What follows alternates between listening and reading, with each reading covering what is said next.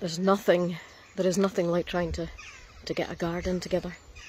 There is a cultivated bit, and then there is the wild stuff, the wild side.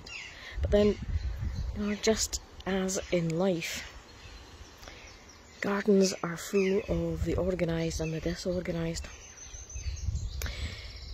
Sometimes the organised is wonderful, sometimes it's over the top.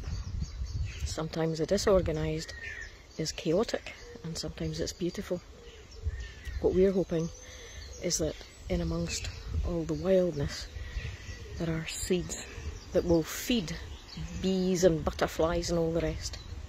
Today, have a wild and have an organised day. Have a structured and a completely unstructured day, and simply enjoy both. Go for it.